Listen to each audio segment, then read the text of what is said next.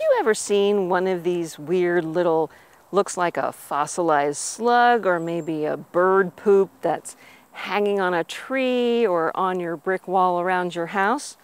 We're here to tell you today what it really is.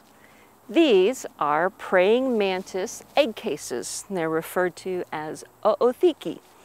And inside that case, there are at least 100, maybe 200 tiny baby praying mantises, the local Carolina ones, and they're waiting all winter long to hatch out in the spring.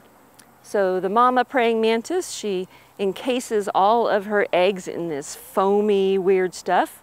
She extrudes that on a good, safe, perfect place, and then she caps it off with this other white foamy stuff. And that means that it hasn't hatched yet. You'll see a lot of these in the spring where they're holes instead of this white foamy top. And that means that they've already hatched. And if you want to scrape them off of your house, you can do so. But look to be sure that the holes are open and not covered. So there's at least a couple hundred new baby friends for your garden in there. Keep an eye out for them.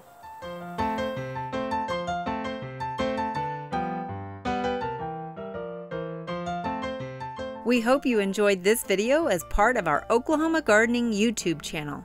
You can also find even more videos on the OK Gardening Classics YouTube channel.